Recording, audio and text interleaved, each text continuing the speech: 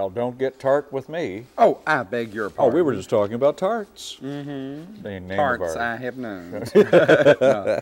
Several of them have worked on the crew here. But not recently. No, not recently. No, we would never say that. No, we only talk about our late and great, That's right. long removed members of the staff.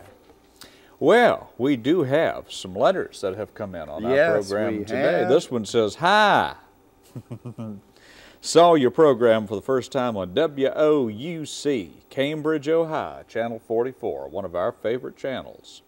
Enjoyed the candy recipes. Enclosed is my envelope. Please send me recipes. They look very easy and so good. Thanks, Helen Utzler, I believe that is, of West Lafayette, Ohio. P.S. Trust you stay on a long time. Winky, winky. Best cooks on TV." Oh, boy. That's signed the Frugal Gourmet. I used that last week, I believe.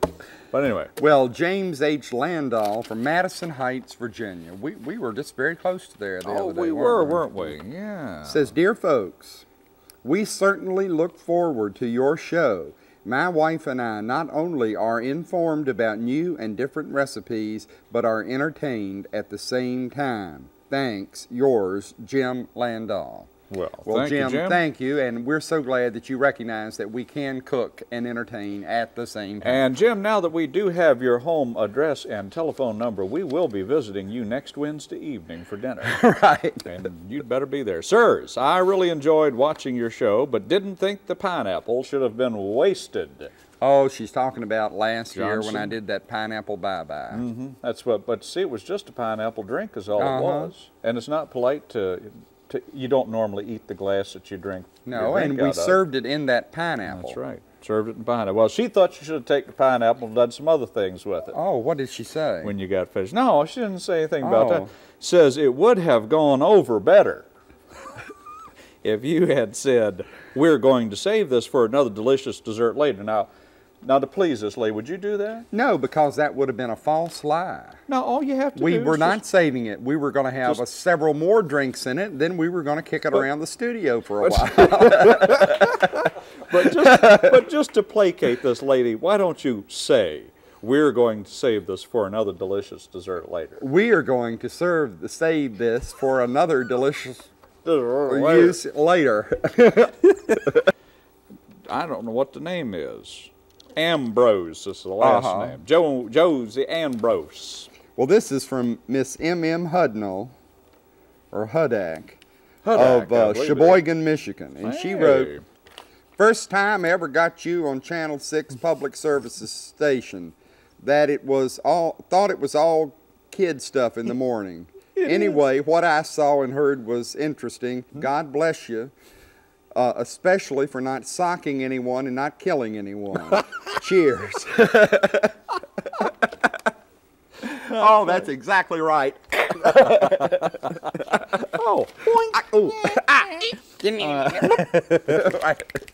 Anyway, dear sir, we were watching your TV cooking program and enjoy it very much. Would like the following: Cooking Cheap number 617. I guess we'll have to record the show and send it to you. I have quit a few of your recipes. Copied down, miss some in this one. Thank you very much. This is from Kiel, Wisconsin. Sometimes it just takes longer. Let's get over here and meet the Tarts. Meet the Tarts. Sounds like a new game show. Meet the Tarts. Well, Bly. Yeah? You can... I'm doing this recipe from Nina Chapman. That's an orange salad. And I gotta make Jell-O first. So I'm gonna make some orange Jell-O with 2 little packages of Jell-O and 2 cups of boiling hot water, fiery boiling hot water. And I believe just about everybody in the world knows how to make Jell-O, so why don't you go ahead and start on yours while I'm making this orange Jell-O. Okay. Yeah, that's coming along, darling. We have a pie in there from last week.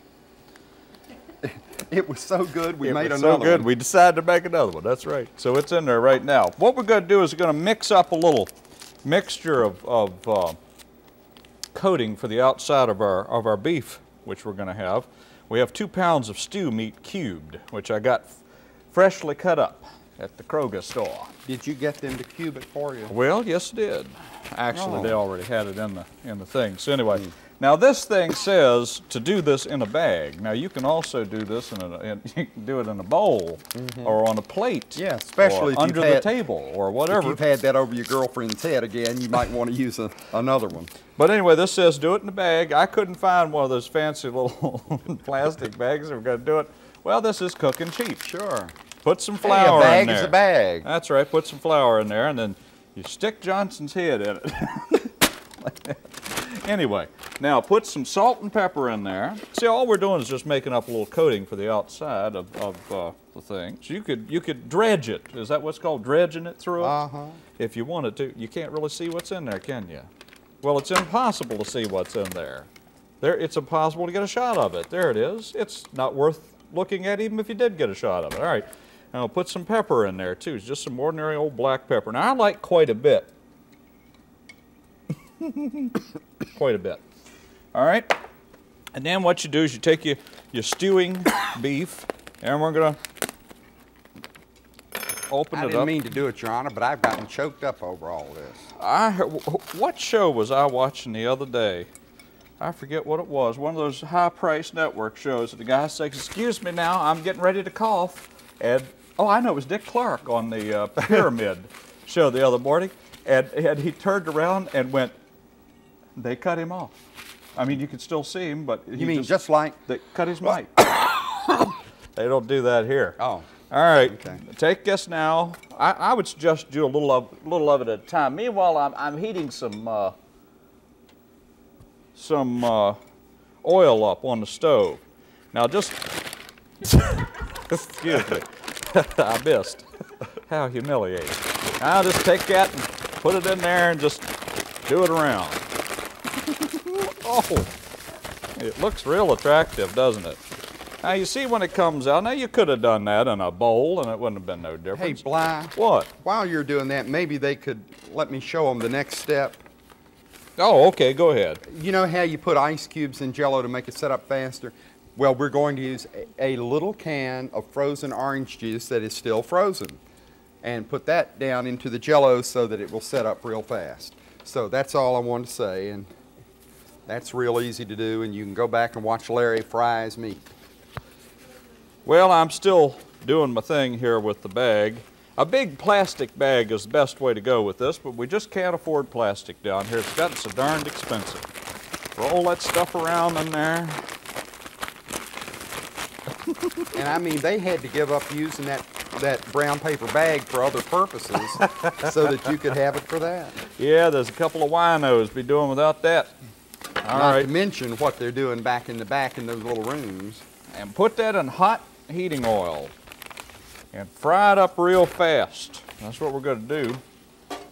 And while that's frying, then we will get ready with by chopping up a large onion and 6 large carrots in 3/4 inch pieces. That's what I'm going to do right here, right now, that I've got all that mess out of the way. Turn that thing up on high. I need to fry that real fast. That's darling. Did you want this one on high? No, I didn't turn it on. I don't believe I did. I swear I don't think I did. I think you did. I don't trying to burn my hand. Hadn't got enough pepper on it. Now look, let me tell you something. A lot of people have died from eating too much salt.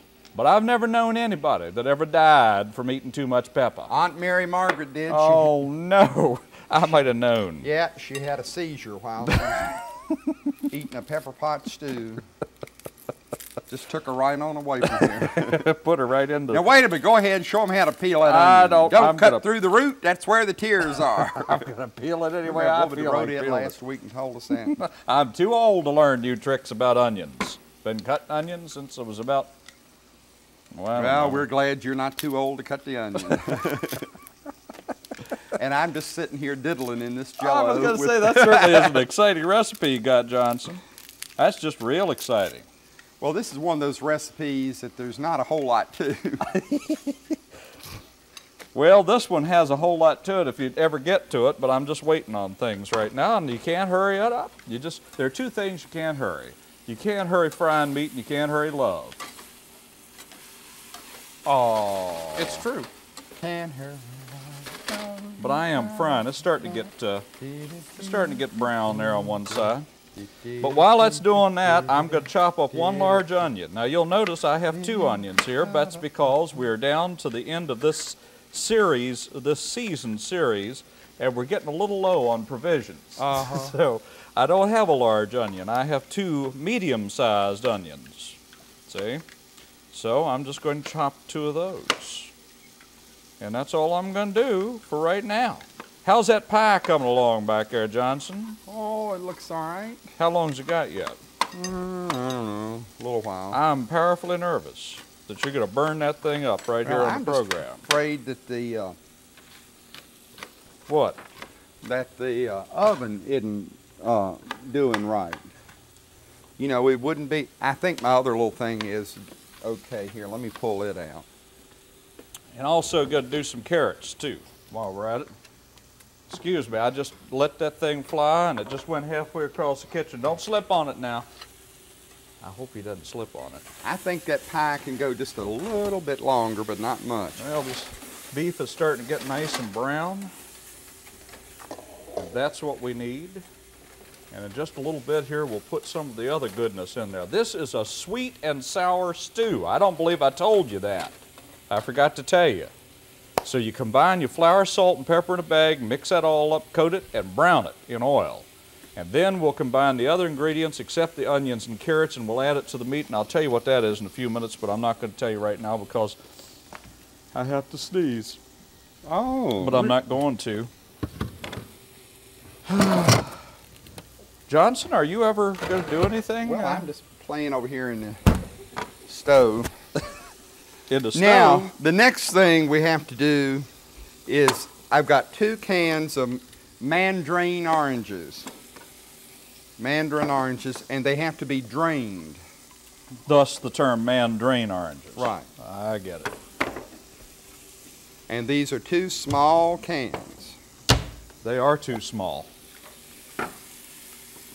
These are, what are they, 8-ounce, 11-ounce cans of the mandarin oranges. Excuse me, this thing dried out a little. I got too much flour in there, and it got to drying up on me. So it's not, going like it should be. So I've had to add a little more oil to it. Otherwise, Johnson and I are going to be eating this stuff raw in a couple of minutes, and I'm not looking forward to that. Meanwhile, back at the old chopping board, I'm sorry, but you do have to chop onions for this. People say they get tired of watching us chop onions, and I get tired of doing it. But what can you do? Now, I also have to have a small can. This is a 15.5-ounce can of crushed pineapple. However, it does not get drained. Doesn't get what? Drained. Oh. You know how you drain something? Like a radiator? Uh-huh. Woo, boy, isn't that looking pretty. Brown on the outside. Woo, it's going now. It really is. These onions are getting something. Now these babies go over here. Now Larry, while we're messing around with that stuff, I'm going to make up some more stuff here. I have to have a thing of Dream Whip. Oh no, not another Dream Whip recipe. So I have to have recipe. This package of Dream Whip. Almost as bad as you and those breadcrumbs. And to this I need to add 1/2 of a cup of cold milk. Well, you're being right and precise about it. Normally you just slop that stuff in there and go I on. want it to come out reasonably right. So there's that. And where's my trusty? Oh, I got to put 1/2 teaspoon of vanilla, pure vanilla extract in it. Please use pure vanilla. That other stuff is nasty. Which would be what? Imitation? Imitation. And of course there's that highly dangerous artificial vanilla. From down Mexico way. That has been known to take a couple of people out permanently. Take them on away from here. So don't mess with that Mexican vanilla. Okay, I've got to add a couple of things in here if I can while you're doing that. This thing looks like it's got kind of loose since I dropped it on the floor.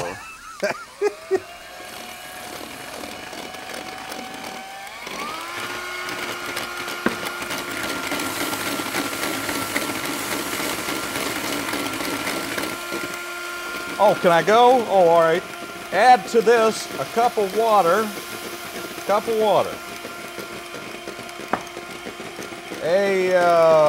Half a cup of catsup. Oh, I gotta have more time than that. Start the show over again. We may have to go into part 2 on this one. It'll take this long to get stuff out.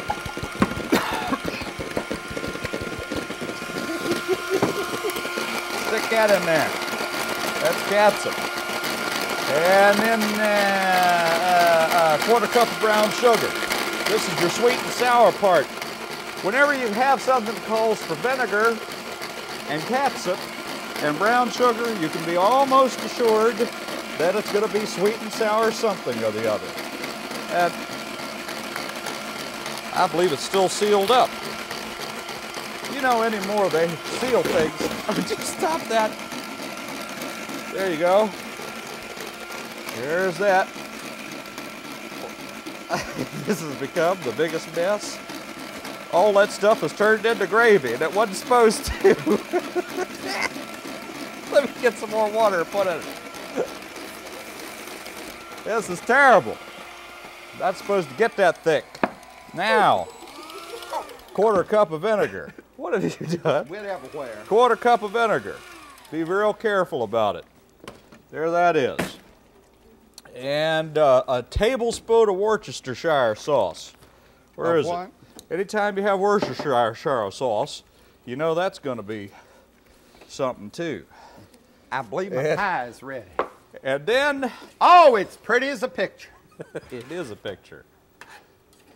Now, what you do at this point is Look at this blazing hot chocolate pie. Oh, it is lovely. From last week, isn't that amazing? Stranger than fiction, stranger than friction. All right, now, after that has gone covered and simmered for 45 minutes. You mean it's not going to be fit to eat today? Now, hang on. Yeah, it's time. Then you add the onions and the carrots. See? Isn't that lovely? Oh, it's starting to smell sweet and sour, now, too. Wait a minute. While you're doing that, over here, I'm going to make now a small box of lemon instant pudding. That includes 2 cups of milk in it. All right. And then you simmer this thing. All right, did you see what I added there? I'm not sure I know myself. Who's on first? What are you doing? What? Oh, are you still continuing? All right. Oh, and then after you put that in there, you cover it and simmer it for 45 minutes. Now it's back up to you. Well, I'm making up this fine instant pudding, and it has to be whipped into submission in 2 minutes or less. This is the topping for the Jell-O that I'm making up in that other bowl that's now in the freezer, so it'll coagulate a little bit. Yeah? What are you going to do with that extra pie you made? I'm going to take it home. Oh, surely you jest. You mean you're not going to share it with our staff? No. Who has worked diligently all season to make you look good? I look good anyway. Sound fairly good for the most part? Fairly good. This stuff is not...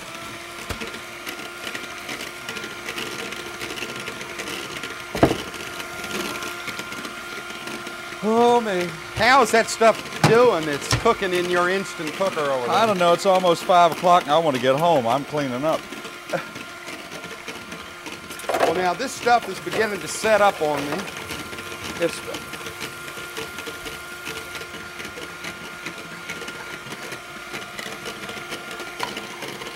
There's water in his pie. Anyway, I'm afraid a little water went over into your pie. I didn't mean it. Huh. It did. It went just splashed right over there. Oh, this is bubbling up. It's just real pretty. Can we get to the recipes yet, or are you still working on yours? How much more do you have to do? You still got 15 cans open yet. I'm a little worried about whether he's going to get through with this program by the time the program is through. Well, now the Jell-O has gotten kind of... Boy.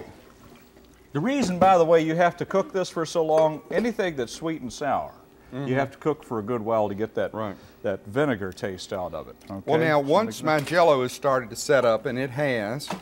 Oh, it's setting up and doing tricks. I have added now the 2 cans of mandarin oranges. And That's the biggest mess the can of crushed pineapple. I've never seen such a mess in my life.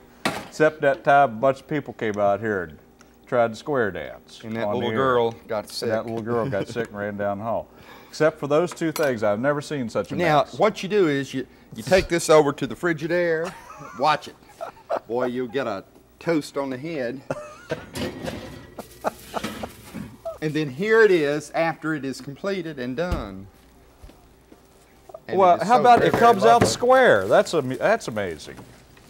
That just amazes me how you do that. Well, now, we're not finished, though. Oh. See, well, now you better hurry up. We only got 3 minutes. What we have to do now is, well, maybe we put up the recipe. I've added the Dream Whip over here on this other bowl now to the lemon pudding. Yeah. And you have to mix those together. That's where you get the topping for this mess.